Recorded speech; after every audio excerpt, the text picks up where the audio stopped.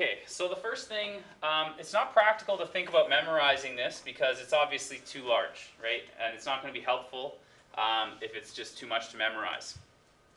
But what you need to remember is each one of these, this is one of the numbers in Pascal's triangle. That's how you connect Pascal's triangle back to it. So what we're saying is these are the row, this makes up the row of Pascal's triangle that we were looking at. We don't need to do the whole tree. We can use our calculator to find out what that number actually is. Okay? The way the exponents move, get the highlighter here. The way the exponents move, for example, for A, it starts at n, then it goes n minus 1, n minus 2, n minus 3, and so on, just like we counted down. Okay, where does the number n come from? It is the number that we raised it to originally. So the pattern itself, you know, the calculator is going to help us so we don't have to do Pascal's triangle, but it helps if you practice it a couple times. It's not as bad as it seems. So let's try expanding one out completely using Pascal's, well, the binomial theorem rather. Oh, and just before I forget, one important thing that you need to remember, for example, when you square it, you end up with 3 terms. When you raise it to the cube, you're going to have 4 terms. You have one more term, then you do the exponent. That's because we start at 0. 0, 1, 2, 3, that's 4 numbers. So this will come in handy for a lot of the questions that we do. Remember, there's one more than the number you raise your exponent to. Okay, so I'm going to walk you through the first one. Basically what we're going to do is first we need to identify the value for n. Tough part. N equals? Good, okay. So that means I'm going to be writing this out as 3, choose 0. The first term, this is A, this is B, so it'll be x to the 3, and the next one is going to be 5 to the 0. Then I count down with this one and count up with this one. So 3 choose 1, x squared, 5 to the 1, 3 choose 2, x to the 1, 5 squared. And 3 choose 3, x to the 0, 5 cubed. It is still a lot better than doing it all the long way and collecting up your like terms. Okay, so if we were to do this, some of these you might be getting comfortable with in your calculator. 3 choose 0, that's going to be 1, so I just get x cubed. 3 choose 1 is 3.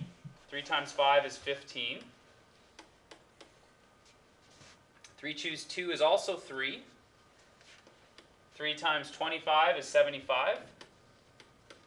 And in the last instance, 5 cubed is 125. Okay. So while you're getting used to using the binomial theorem, you'll notice I've been using brackets on my terms. That will help you to work with complicated examples, just to keep everything together. So I'm going to get you to do this one. This is the value of A. This is the value of B. Before you start, okay, what's A? Can someone tell me what the value for A is going to be? X is correct. Okay, that's the easy one. What is the value for B? Good, it's negative 3. It is not just 3, it's negative 3. So keep negative 3 in brackets when you do this.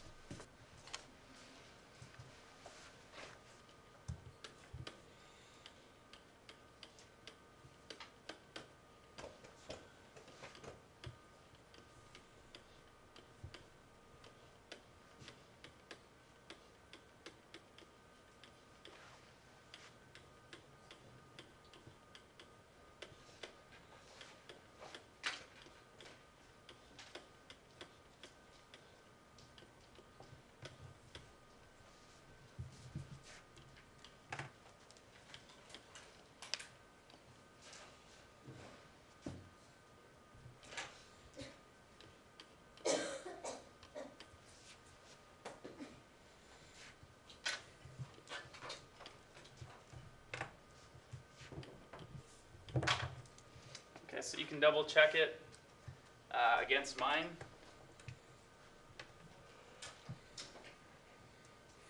And this time, notice having that extra negative sign, it's changed.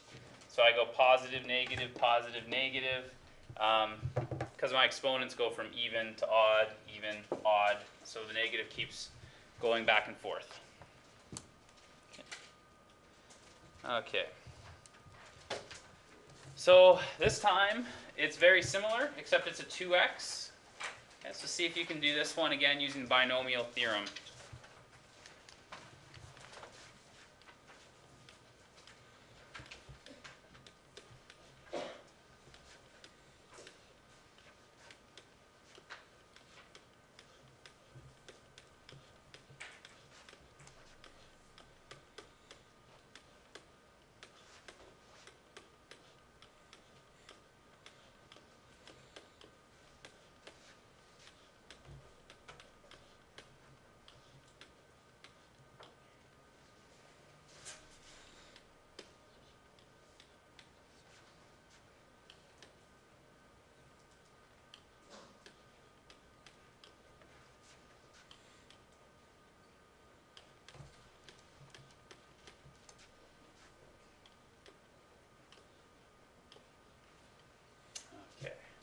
How did I do? Did that work out? Did it really? Yes. Okay, thought for sure I'd have made a mistake there. Okay, so this one looks funny, but believe it or not, there's going to be several questions that have a fraction in them when we do binomial theorem. So let's try one last expansion of the entire thing. Then we're going to work on terms by themselves. So fraction, don't treat it any differently, but you know, fractions tend to cause us more careless mistakes.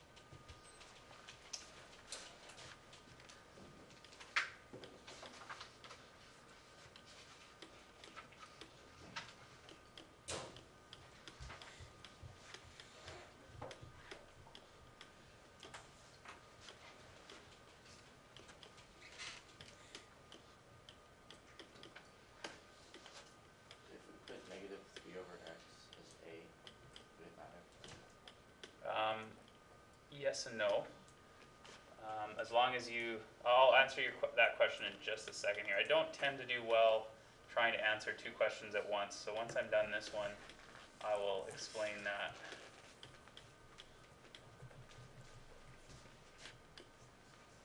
Okay, so this would be 8 minus 12.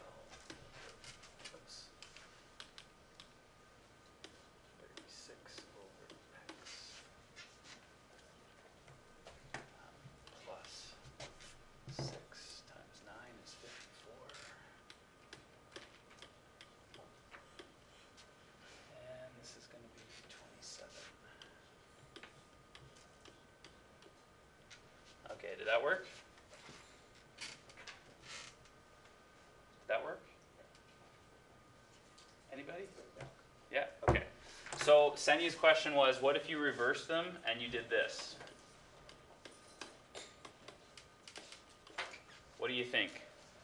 Will that still work?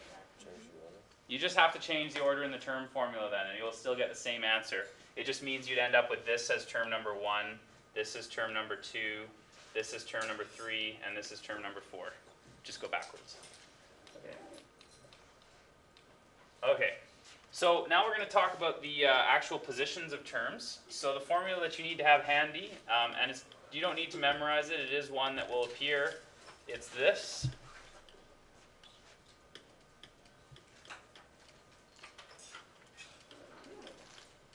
Okay, so that was the one. It was on the notes just a minute ago, but we'll put it here so that we can see it. Keep it close by.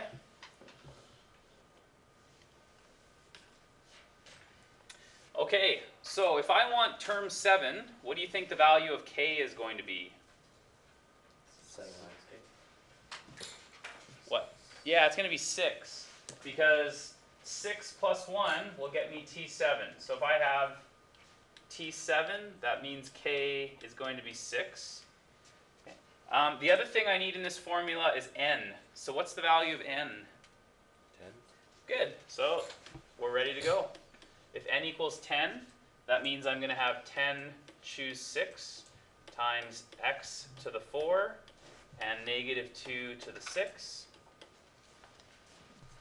which is 13,440, 13,440 x to the fourth.